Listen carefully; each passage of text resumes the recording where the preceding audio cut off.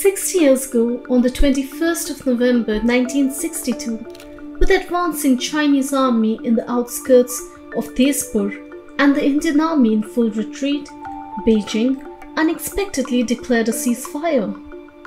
To this day, opinion is divided on what motivated Beijing to call off the game at the moment of victory, even when Nehru appeared to have declared defeat.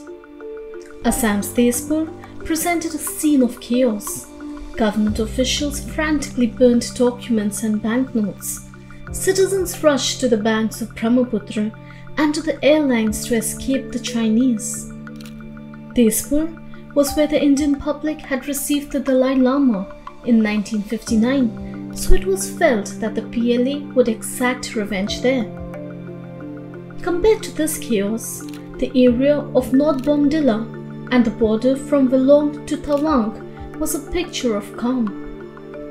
PLA had clear orders to win over the Monpas, which is a major tribe in Arunachal Pradesh. Unfortunately for the Chinese, the Monpas accepted their help but gave no loyalty in return. They called the Chinese untrustworthy, having seen its treatment of the Tibetans in the 1950s. With no love forthcoming from the Monpas, China saw no benefit in a long-term presence in Tawang.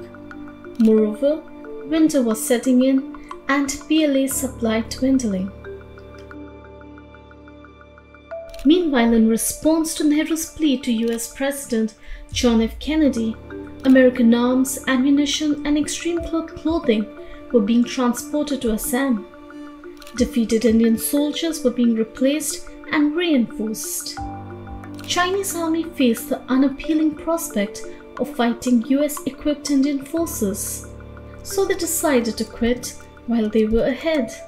The PLA declared victory and withdrew to Tibet.